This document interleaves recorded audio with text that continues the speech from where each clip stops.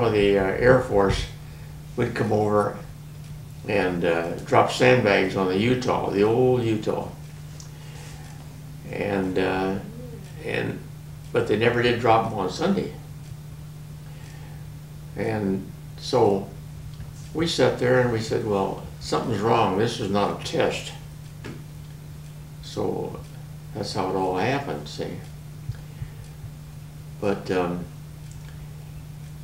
some of those Jap planes flew right next to our ship, you know, and just kind of looked at it and smiled. You could just see the smile on their face.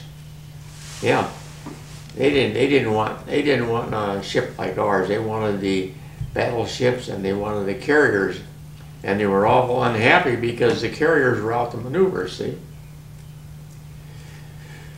but they did a good job on the battleships. The first wave got quite a few, and then the second wave come over, and here's these guys flying low, right, just flying over us. And the old, I can always remember the old red scarves they had, wore all the time, and they were fluttering in the wind, and just like you could reach out and almost touch them. It was that close, you know. And all them guys had a smile on their faces. It made me so mad. But it was quite an ordeal. I couldn't figure out what was going on, and after it happened, after the second wave happened, why they went and took all of us.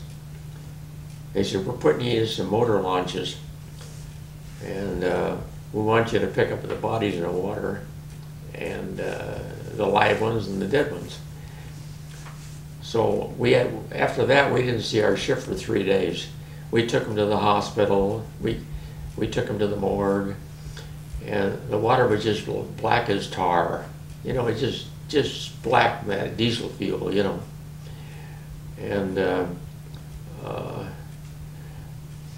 was hard. You take a white sailor's uniform and drop them in this tar atmosphere in the water. You couldn't. I mean, a lot of times we'd go out in the boat and we'd pick up these guys, and some of them would be floating. You could see them, but you couldn't actually see them till you got up real close, you know. And a lot of survivors, though. There were quite a few. A lot of them were lucky enough to be topside up on deck in the Arizona, got off. But the ones that were all inside, on duty, engine rooms and so forth, they didn't have a chance, because that bomb went right down that stack. I mean, that was a 1 in a million chance that would ever happen. But it did happen. And that thing just kind of blew up, kind of bulged out a little bit. You could just see it, you know.